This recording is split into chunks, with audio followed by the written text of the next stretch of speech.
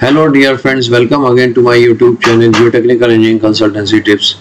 Today I will be discussing with you all about injection and grouting as soil improvement method.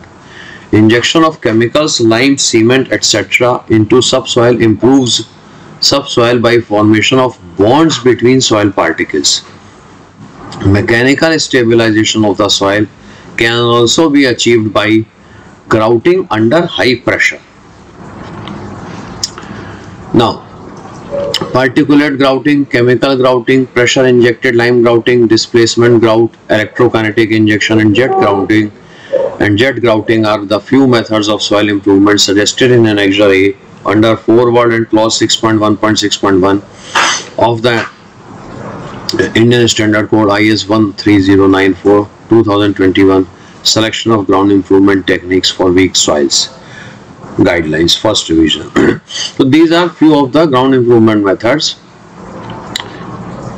suggested for improving the ground by grouting methods.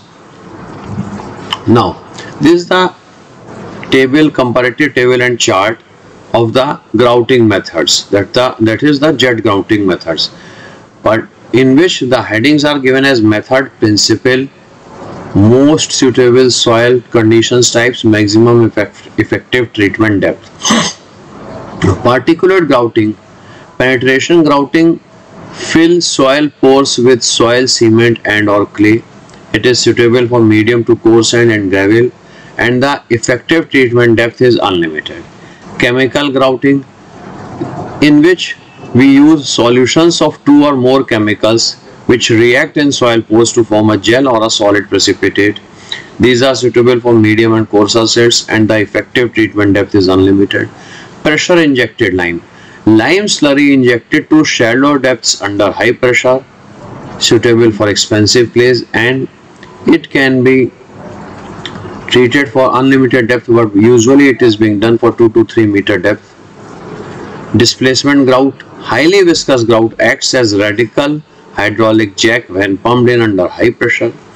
It is suitable for soft fine-grained soils, foundation soils with large voids or cavities. Effective treatment depth is unlimited, but a few meter usually is done. Electro-kinetic injection, stabilizing chemicals moved into soil by electro-osmosis process or colloids into pores by electrophoresis is defined as electro-kinetic injection and is suitable for saturated silts, silty clays, clean sands in case of colloid injection. The effective treatment depth is usually unknown in this very case. Now the jet grouting, in this high-speed jets at depth excavates and removes the soil matrix by breaking it down and then inject and mix a stabilizer with soil to form columns or parens. These columns can be circular, cylindrical columns, is suitable for sands, silts and clays, that is all kind of soils, and effective treatment depth can be achieved as required. Now at last I will discuss with you all about the lime stabilization method. Why? Because it is the easiest of the methods for ground improvement. Lime stabilization is achieved by two ways depending upon the nature of the soil, thickness of strata, depth of strata, etc. Mixing of lime with clay is generally resorted to when the thickness of layer is small and clay is available at shallow depths. Lime column technique may be adopted at locations where soft clay extends to greater depths. The lime reacts with soil and increases its functional properties, thus decreasing the compressibility of the soil, which in turn what actually effects is that after the application of load on a particular soil, it decreases your settlement, that is usually you would be able to find your settlement within the specified permissible limits. So dear friends, this is all which I wish to explain you all in this lecture of mine. Hope you would have loved this lecture.